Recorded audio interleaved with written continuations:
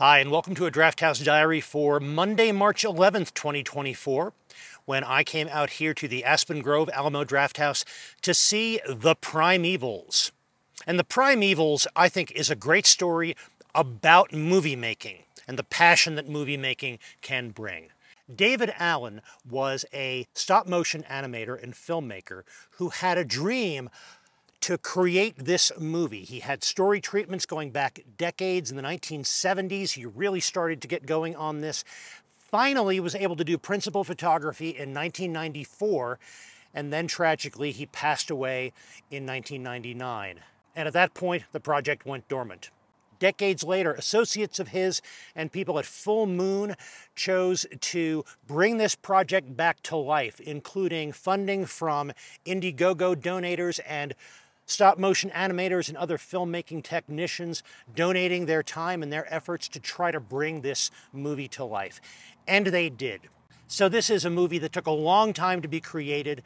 It really is a tribute to David Allen, and that in turn is also a tribute to the greats of stop-motion animation, in particular Ray Harryhausen, who of course was a tremendous inspiration to David Allen. I'll admit right up front, before I talk about the movie itself, I'm a big fan of stop-motion animation, a huge fan of Ray Harryhausen. Over at the Intermillennium Media Project podcast, I believe that over the years, we've talked about every single Ray Harryhausen movie there is. So I was really looking forward to this because I knew how much of an inspiration that had been to David Allen and, in turn, the people who helped complete this movie for him. At the same time, I wasn't really sure what to expect from this movie. Stop motion is in many ways considered out of date. Some of the craft is going missing over time, but I was very pleased and impressed by this movie. There are ways in which the production and the acting have a certain degree of TV movie air about it, but it was still a solid, entertaining 90-minute movie.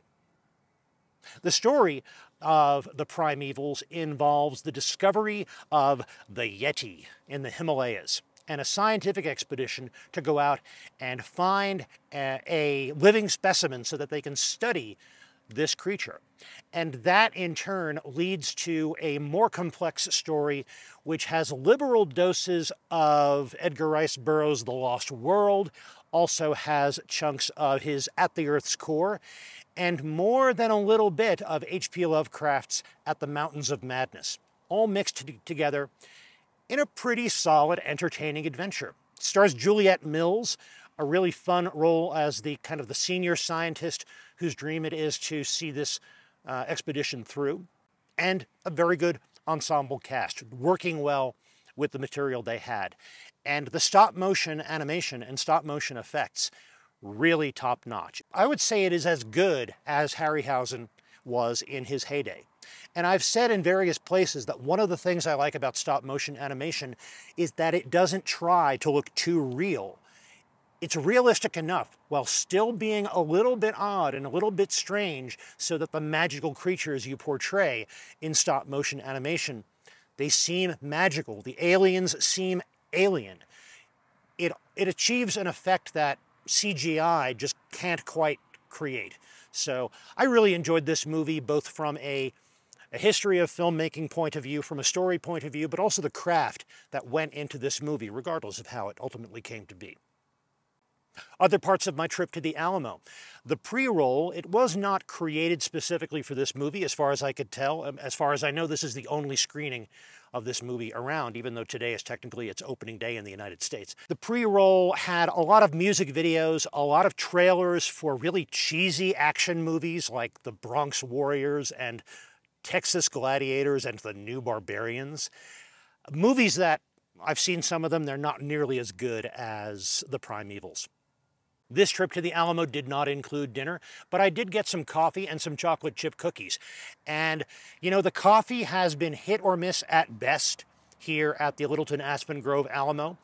It was better tonight than it had been the last few times that I tried it. It's still kind of weak, but at least it was recognizable as coffee. So that's a step in the right direction, as has the customer service here in general. It's been moving in the right direction. The coffee tonight, though, it does make me think that maybe the Alamos that don't give you a full thermal carafe of coffee, but instead give you a cup of coffee and allow you to order refills. Maybe there is a benefit to that because they can make a strong cup of coffee with maybe a pod machine or something. As long as they don't mind bringing me refills, maybe that's better because the coffee quality tends to be a little bit superior in those theaters.